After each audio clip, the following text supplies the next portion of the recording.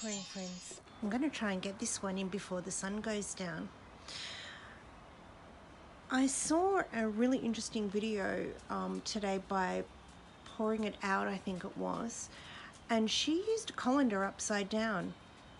You know, normally we see it coming in this way. She used it that way, and it got me thinking about this little drainer plug that I have been thinking about using, and I was going to use it this way, but I'm going to do the pour like this. I'm going to use black, orange, light purple, dark purple, gold, green, and I'm going to try and just use the tiniest bit very slowly and controlled and see how we go. How much fun is this going to be?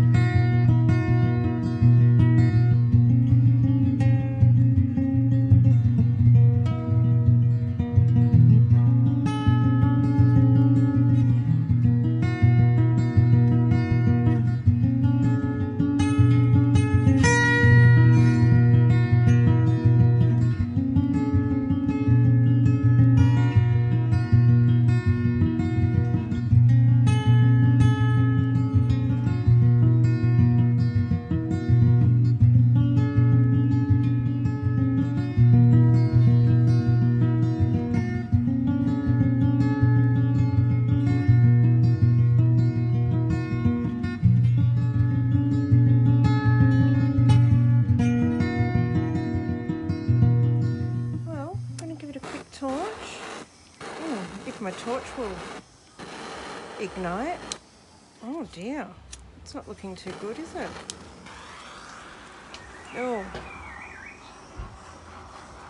I don't want to be doing that too much. Oh goodness me, feels like a massive effort.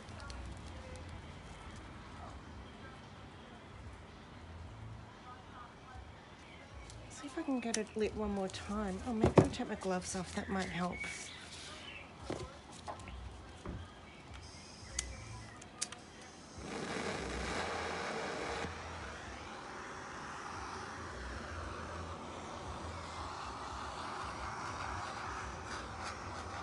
Alright, well that was really interesting. I love the middle.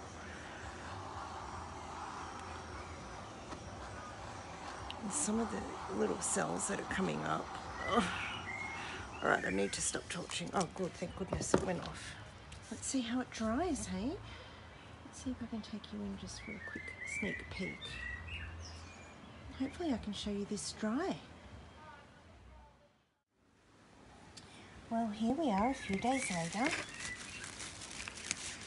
Oh, what have I actually done to the drain thing? It's looking good. Gathered a few skins, made a piece of jewellery out of this. And here is the finished piece. I really do love the way the colours have come up. I'm not so keen on this edging as I was describing when I was in the creating of it. But I think what I might do is actually pick up this purple and do the sides in that and then varnish it and see how we go. But anyway, how fun was that?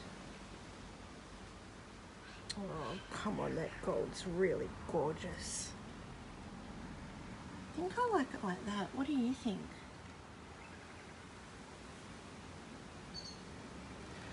Might just wait for your comments to see what you reckon I should do with the framing of this in terms of finishing off the sides of the canvas.